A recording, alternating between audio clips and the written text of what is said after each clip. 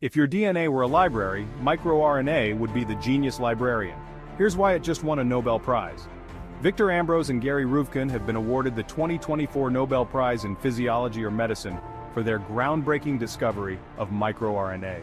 This tiny molecule has a huge role in regulating gene expression, essentially guiding which genes get turned on or off in our cells. Their journey began with the study of a humble roundworm, C. elegans. Despite its simplicity, this little creature helped reveal a new dimension to gene regulation. Initially dismissed as an anomaly, microRNA turned out to be a key player in the intricate dance of gene regulation. This discovery has profound implications, revolutionizing our understanding of cellular processes and impacting fields from biology to disease research.